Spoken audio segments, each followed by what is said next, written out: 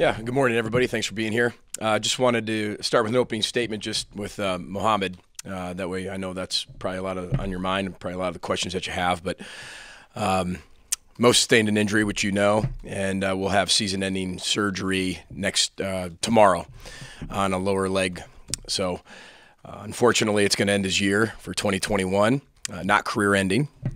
He'll make a full recovery from it. But you feel really, really bad for the young man. There is no replacing Mohammed Ibrahim. This isn't like you can just say, okay, we'll just put the next guy in. You can't do that. He's such a special player, and I think the best back in the country for a lot of reasons. One of the biggest reasons is he's an unbelievable person and the hardest worker on this team, the heartbeat of the team. That does not mean that the next running back in there won't perform at a high level. We have 4 to 5 backs that can run our offense. And, Mohammed came onto the scene because of some injuries as well. And we recruit and develop and keep guys in that position to be able to have success when their number's called.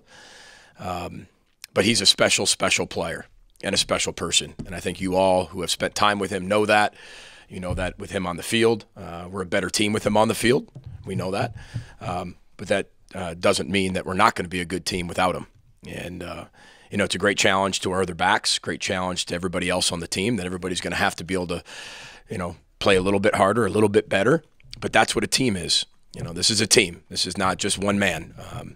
With all due respect to anyone on our team, it doesn't come down to just one guy. But we'll have depth behind it, and there'll be a lot of guys that will rotate in, and I think you'll see that here moving forward. And that's part of the challenge of having Ohio State right off the bat, right? You get them right off the bat, and you're going, man. You're going, and it's unfortunate, and it's a non-contact injury, and I think everybody saw that, and it's just you feel really bad for the young man because of how hard he's worked. But I do know this: he's not feeling bad for himself. He plays the game as hard as he possibly can, and he has no regrets. And he's got a smile on his face and getting ready for surgery tomorrow morning. But just want to make sure everybody knew that firsthand. And the first thing that I got in the press conference to make sure everybody knows that. So with that, I'll open it for questions. Coach, with Dylan Wright, can you talk a little bit about how he got here, how you thought he played the other night, and what his potential is? Let's say that again. I'm sorry. Dylan Wright, the wide receiver. Yeah, Dalen. Yeah, sorry. Yeah. Dalen, I think he's a really special talent. I think he's just scratching the surface, too. I think Matt Simon's done a great job of developing him, but I think he's done a great job of helping develop himself because of the work ethic that he has. He came from Texas A&M, and I remember that we were looking for a transfer wide receiver, and there's tons of people in the portal. And Marcus Hendrickson, who's in charge of our player personnel, narrows it down, and then we all watch it as a staff, and then Coach Simon watches it again, and then I watch it, and then we kind of put in a little bit more of a funnel. And he looked, to us as one of the best ones in the portal. And, he has such length, size, speed, and he's still, this is only his first year of really playing football. That was his first game as a wide receiver playing multiple meaningful snaps, and he's just scratching the surface of where he can go. You complement that with Daniel Jackson, who's a really young player who's coming along, and then you get Crab back, and you start to look at that, that core, and you start to see a lot of similarities from what we've had. But he's a really good player, and he's a wonderful person. He loves football. Dalen Wright loves football, and he loves to work at it. I think that's what makes him special is how hard he works at becoming a really good player. And when I say he loves football, I love to say that about kids these days. I love when they love football. I can say that they love football. He loves football. How's Mo handling this emotional side of it? Yeah, the question is how's Mo handling it? Just as you would assume Mohammed Ibrahim handles it. He's got a smile on his face. Everything happens somewhat for a reason, he feels. And, it's unfortunate. He's disappointed, right? He's worked incredibly hard. We've worked incredibly hard to make sure that he's healthy, but it's football. You can't control the injuries when you get onto the field and you're playing in games. You can do everything you can, not give them reps, not have them play in spring game, and not have them do things in training camp. But on Saturdays or Thursday nights, you got to let them play. And he's got a great sense about him right now and a great presence about him. Again, he's obviously not happy with what happened, but he's been able to deal with it. And there's going to be a flood of emotions. I mean, there's when people get hurt like that and your season's gone, there's a grief process to that. Excuse me, that I think we all have seen in young people. But he's doing really good. He's completely optimistic. He's got a great presence to him. So. But even when you went in there and checked on him at halftime, he's got or after the game, he's got a smile on his face. Says, I'm gonna be just fine. Whatever it is, I'm gonna be just fine. He's deep in his faith, which I think a lot of people know, and he keeps that at the core. He's gonna be just fine. But again, disappointed. But he's the heartbeat of this team, and he's a leader of this team. So he's leading people. I mean, yesterday at practice, he's coaching up the running backs. I mean, it's what row the boat's all about. You put your oar back in the water and you just go.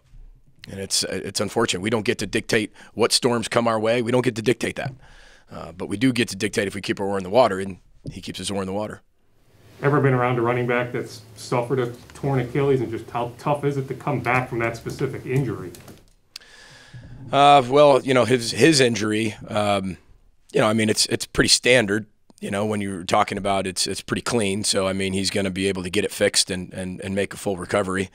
I think that's what everybody wants to be able to have at this point, make sure that he can have a full recovery. And, whether he comes back or goes to the NFL, that's a choice he'll make, not now, but later.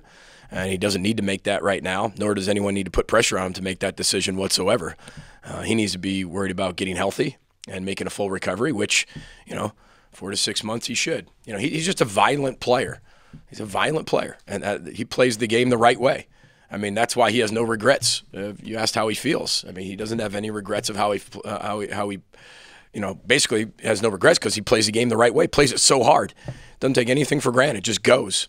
And, but he should be able to make a full recovery. How much did the run blocking of your tight ends feel the ground game on Thursday? I thought our tight ends did a really good job. I thought O'Keefe, we showed multiple plays of O'Keefe, examples of why runs came out, why we had success in the run game. I thought Brevin Spanford has gotten better. Is there room to grow? Absolutely. But I think he thought he got better. You can see him playing with a little more confidence. And that's what it is. When you have a lot of guys who haven't played a ton of football, meaningful football, and then put them in an environment like that with the 4th-ranked team in the country and watch him play that well, that builds confidence. And we had a lot of guys build a lot of confidence from Thursday night. You mentioned Kai and Bucky a lot over the last month with the 4-game redshirt rule. Is there much thought to giving them a look here in September yet? Absolutely. Yeah, I mean, absolutely. I mean, every back is going to be able to get a look. But I'm not interested right now at this point of 4 games, not 4 games.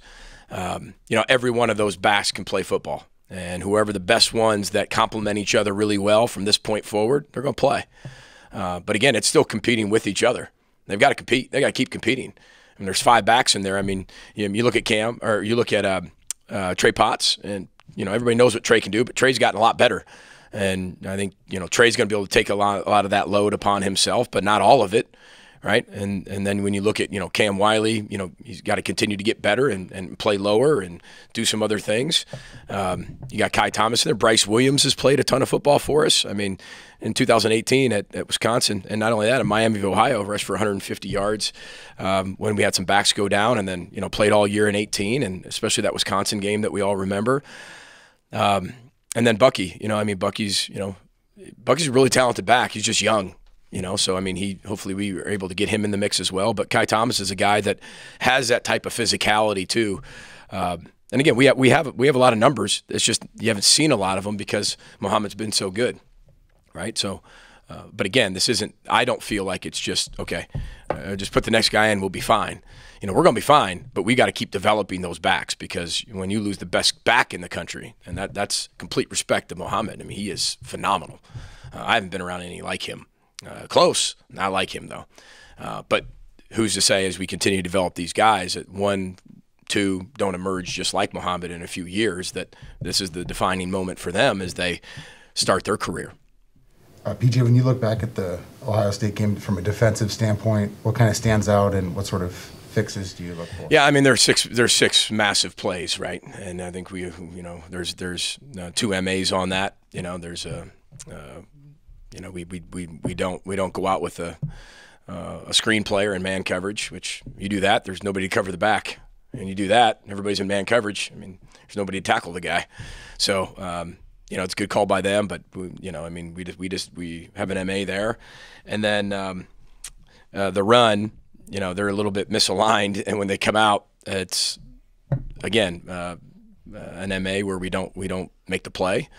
And then, I look at a lot of things. Is it personnel? Is it scheme? Is it coaching? Is it a mix of all of them? But there were some personnel matchups that we got into when we lost Howden, and then, we lost Flip for a little bit, and then we had some personnel issues, and they did a good job of exposing it. Do everything you can with depth and do everything you can to keep a top on the coverage. But when you got receivers like that can run by the top of the coverage, it's going to be pretty easy. And one of the deep overs, we don't get enough depth at the nickel position. So when you look at it, I thought we played really well for a lot of the game. But when you look at the explosive plays, and it's not just, I think we tied in what we call explosive plays. We tied. But our explosive plays on average were 28 yards in explosive play. Theirs was 59 yards in explosive play. That is the major difference in the game. But that's why they're Ohio State. I mean, look at all the wins they have. There's explosive play after explosive play after explosive play, and that's how they get 50, 60 points all of a sudden. And again, we know what we had to get better at, and we know we have a really good football team, but we had to be able to play better than we did in those moments to win that football game, and we didn't. So, what is Howden's status? Oh, he's good. He'll be fine. Were you surprised that you weren't able to generate more pressure on the quarterback? Well, I mean, you're robbing Peter to pay Paul, right? So everybody wants a little more pressure on the quarterback, but then you're playing single high man coverage against the top 4 receivers maybe in the country. So, I mean, when we did generate, one man blitzes, we did move them. We got him out. We just didn't get any sacks, but the ball was out of his hands so quickly. And part of the reason is their wide receivers can move down the field and gain so much ground. The ball comes out of the hand pretty quickly. And they did a good job with the nakeds and the boots and the movement of the pocket. And they had a good balance to them, running the football, plus throwing the ball, plus with the screen game. They had good balance. So got to give them a lot of credit for the play calls too. They're a really good coaching staff. They got a really good football team and really good players. But it wasn't like, okay, the whole game plan was to play cover 0 and just come after them. I mean, if we did that and didn't get any pressure, I'd be worried.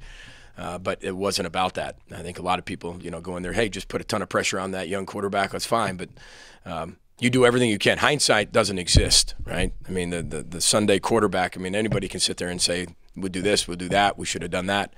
That's what you do and learn from. But, if we would have came after him, well, why didn't you keep a top on the coverage and just keep everything in front of you? And again, there's 6 plays, that they hit, and you got to give them a lot of credit. They're really, really talented. But 6 plays that we feel like are definitely correctable for us as we keep moving forward. When you watch Miami against Cincinnati, what stood out to you? Well, they play incredibly hard. Which I don't expect anything less. I mean, especially coming from the conference, or the Mid-American Conference. They've got more depth than they've ever had. When you start to look top to bottom on offense, defense, a lot of guys from their championship team a few years ago. They've got one of their safeties is really long, can cover a lot of ground, but they play incredibly hard. They got down early quickly, and I think that made the game a little bit different and forced them to do some other things. They've got a few transfers on the offensive side of the ball, a wide receiver that can really go. Sorensen, and the wide out they have. I mean, he seems like he's been there forever. Really reliable receiver. They rotate a lot of guys in. And again, we've got to play our best football, period. And that's the challenge to our entire football team the entire year was no matter who we're going to play, we have to play our best football. On Thursday, we played our best football for most of the game, right? But not all of the game. And we have to find a way to play our best football from the start of the game to the end of the game. And that's the challenge as we keep going throughout the year. What do you think of? I think he's got to play a little bit lower, use his hands better. But other than that, I thought he played incredibly hard. I'm watching a guy learn how to love football. Okay, now he didn't grow up in an environment like you and I did, like where football's part of your normal day-to-day life, and you love it as a kid. He had cricket, right? And he had rugby, which is not football, but it's similar, right? But to have that American football, that culture that we all grew up in, he didn't have that. So he's only played football 4 years. And what I'm watching is him learning to love the game. I mean, you watch him after he's running, first one down, they're running, fist pumping, having fun, coming off the side, eyes wide open, ready to learn. I'm impressed with how far he's come. And this is what you wanted to be able to see in a developmental program. You want to see him in development of players. And he's developing. He's not a finished product, got a long way to go. But I saw steps towards him making huge strides from when he left and wasn't here. Of course, he's been working on that for a long time, right, over the course of the last year and a half. And even when he was out, guys, a lot of you don't know this, but he never missed a practice and never missed a meeting. I mean, he was on Zoom all the time, right? And there was somebody in charge of the phone and taking it around and showing where he goes and right behind his position and in meetings. And you had to show your face. It wasn't like, okay, no camera. And then he wasn't there. He gave it to his mom, as she made some food. That wasn't it. He was present in everything. So he was developing mentally and emotionally in the football atmosphere. But when he came back and looked the way he did, I mean, he came back and you never know when somebody comes back what they're going to look like. And he lost a ton of weight, looked really good. His family met with our nutritional staff and while he was away of what he could do. So, I mean, he's put a lot of work in, too. It's not like he just showed back up and started playing football again. He put a lot of work in. One or two more for Coach. What were your overall impressions of Tanner's performance on Thursday? I thought it was good. I thought there's a lot of room for improvement. Just accuracy and decision making, just playing the position better. But I thought he led our team really well. He had a few drops in there that would have definitely helped him. But I thought he managed the game well, ran the offense well. Was a really good leader. I mean, he's been in huge moments, so that wasn't an issue whatsoever. But there's always room for improvement. Was it the Achilles then for Mo? Yeah, it's a lower leg injury. The specific part, I always leave up to the kids, just so everybody knows. Like, not that I'm hiding information. I think everybody can watch the video and seen it a million times. You can create your own assumptions. I just think there's something personal to the injury of the exact specific part of what it is that's up to the young man if he wants to deliver that information. My job is to make sure that you all know that he won't be returning in 2021, that he is having surgery tomorrow, so all the thoughts and prayers, and so people can focus on that and help him in a recovery. But the specific injury, I always leave that up to the kids. That's just my preference because of the mental health, emotional health, what people will say, how they'll say it. So if they want to rely to give that information out, then they can do that. Did you watch some of the other games on Saturday? I know you went to look like South Dakota for some recruiting, but did you have a chance to watch some of the other Big Ten teams? I didn't get a chance to watch many games, no. I don't watch a ton of football when I'm not doing football. You can imagine that, right? I mean, do you go home and do a broadcast at home?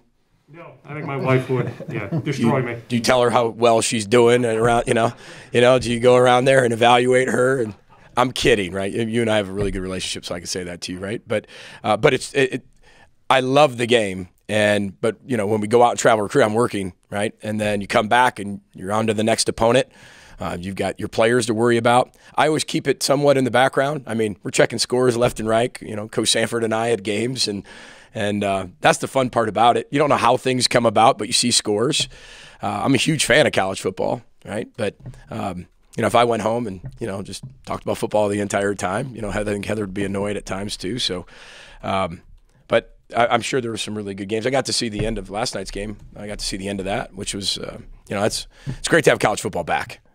So just in general, I think everybody is really grateful to have it back. And that environment on Thursday night, guys, was special. And just again, want to thank our fans, thank our band, thank everybody who came out. And I hope that prior to the COVID, remember we all talked about this, and I've said it at length. We all had, the attendance was down and national attendance is down and what's going on across the country with student sections and everything, right? Remember all those articles. Then COVID hit, right? Because we could all get it on our smartphone. Then COVID hit. And now that, you've kind of opened college football back up and football back up and live events back up, I mean, people are just flooding to live events. And it's really special. So, again, 2020 had us all be able to take a step back and realize what we take for granted, what we don't, what we need, what we don't need. And I'm just glad that, college football's back in the environments that it is in a safe way. And that environment was really special. So hopefully we have a lot more of those as we keep going throughout the year. So thank you for your time, everybody. Row the boat, Sky Ma, go Gophers. Thanks.